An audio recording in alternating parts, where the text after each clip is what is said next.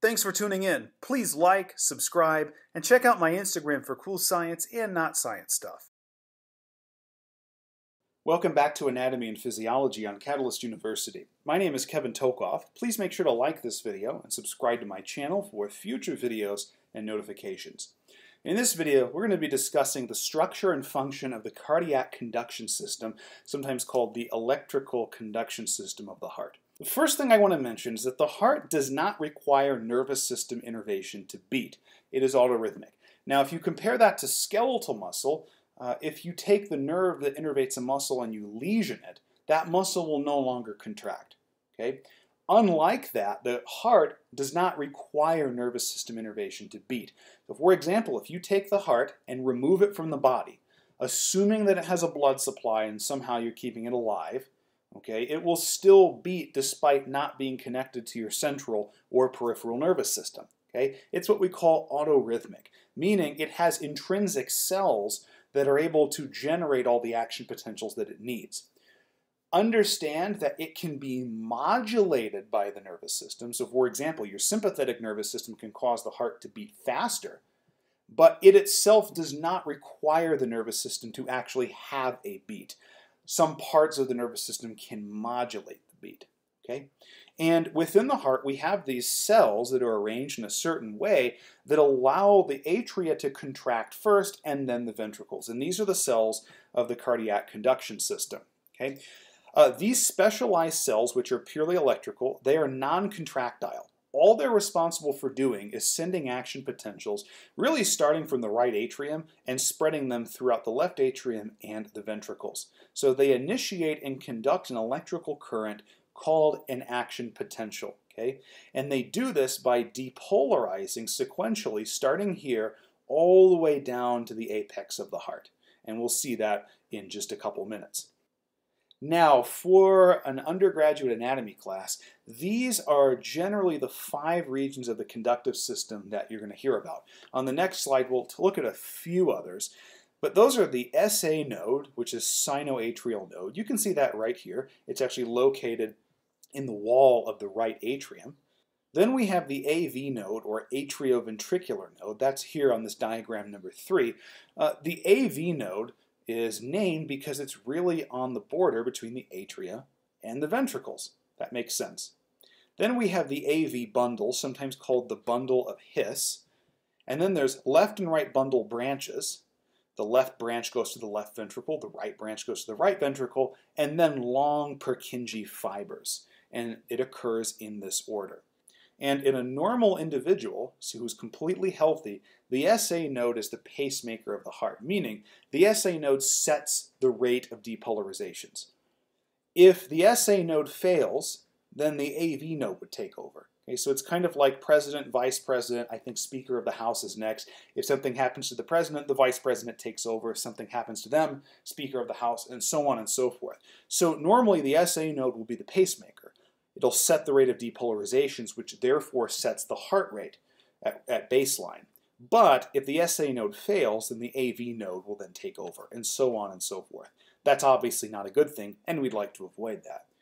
But here's the general structure of the cardiac conduction system. Okay? And before we get into this, I want to just show you real quick how the heart overlays with this. Okay, so here's the SA node right here. And you can see here, this is the atrioventricular node, kind of at the cusp between the atria and the ventricles. And it'll allow these depolarizations to travel into the ventricles. And you can again see how this arrangement's set up. And if you look very carefully, you'll actually see the atria contract a split second before the ventricles. And that's because, as we'll see, the action potentials are generated first in this region in the atria, and then they'll spread to the ventricles. All right, so the normal pacemaker of the heart is this one, number 1. It's the sinoatrial node. Now, the sinoatrial node is located in the wall of the right atrium. So the very first part of the heart to contract is the right atrium. Next will be the left atrium. We'll talk about that in just a second. But notice that the sinoatrial node has several branches, and these branches just allow different regions of the right atrium to contract. So we have one right here. Okay? We have another one right here.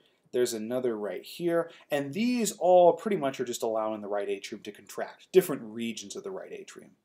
There's also a branch that separates and goes out to the left atrium, and this over here is called Bachmann's bundle. Bachmann's bundle allows the left atrium to contract. Okay? But notice that Bachmann's bundle is a terminal branch. It doesn't connect back up over here at the AV node.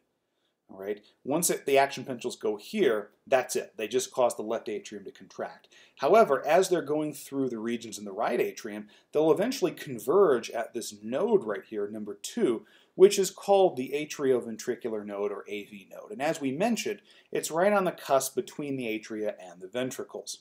Okay? Now, at the AV node, there's a delay. It's called the AV delay. Now, remember I mentioned that the atria always contract before the ventricles, and that's not just a random thing. They have to. If you go back and think about cardiac physiology, the flow of blood through the chambers, remember that the atria have to pump their blood into the ventricles.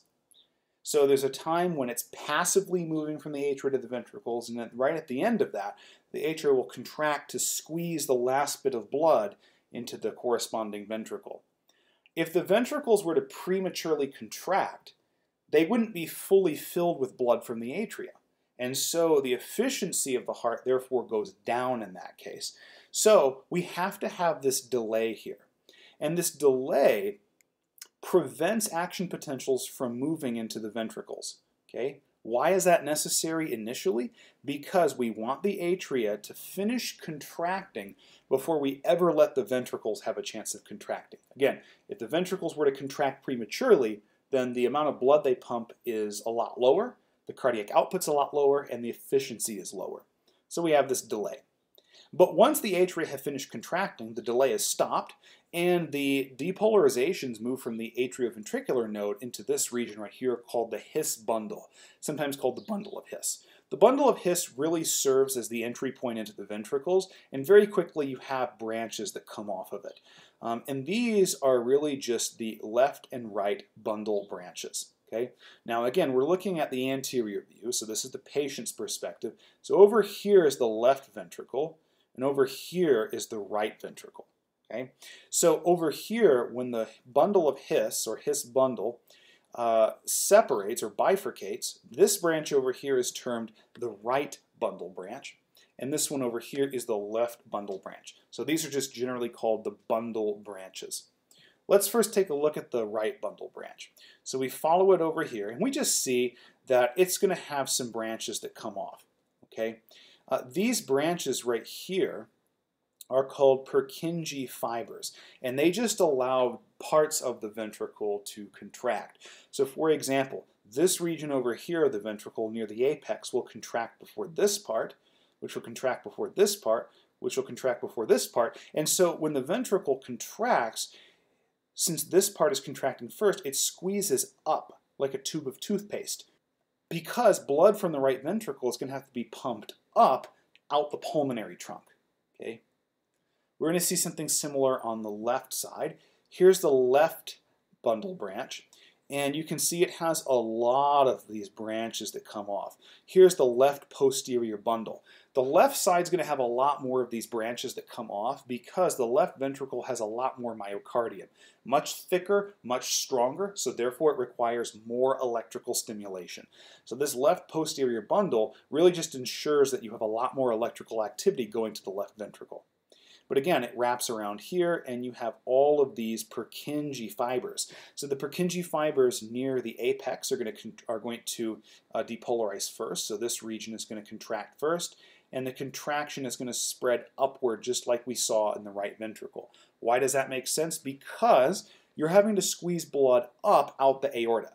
Okay, remember the aorta is at the top here. And so, again, the apex part of the myocardium is going to have to contract first to squeeze that blood up. And you can kind of see that here. If you look, you can see that blood would be moved from the apex up toward that aorta. So hopefully that makes sense.